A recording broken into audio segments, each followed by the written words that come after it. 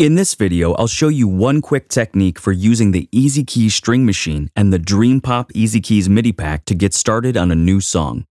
The Dream Pop EZkeys MIDI pack is broken into two sections, keys and pads.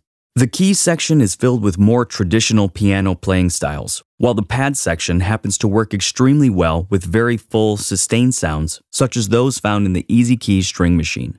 I've already made a groove with EZdrummer 2 and the Dream Pop EZX, and now I'd like to add some melodic content.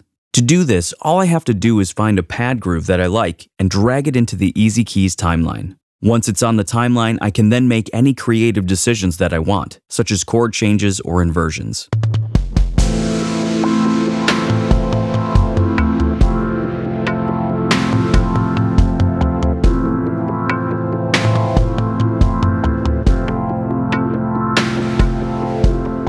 For a non-piano player, recording a lead over these professionally played chords from EZkeys is much simpler than trying to perform the entire part all at once. To record the lead over this pad, I could simply click the record button in EZkeys and perform a lead line on my MIDI controller, but I would like to have a different sound, so I'll load a separate instance of EZkeys on a new track and select a different preset.